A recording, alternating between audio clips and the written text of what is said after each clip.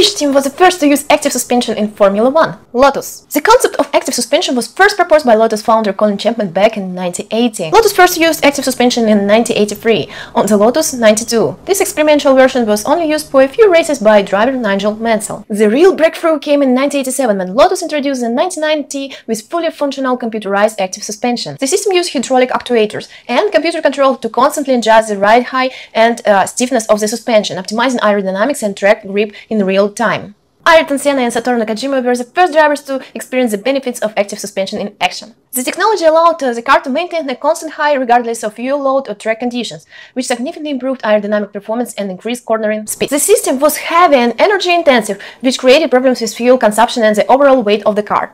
In addition, it required complex stop and programming of each track. The FIA banned active suspension after the 1993 season, believing that it reduced the driver's role in controlling the car too much and increased the gap between rich and poor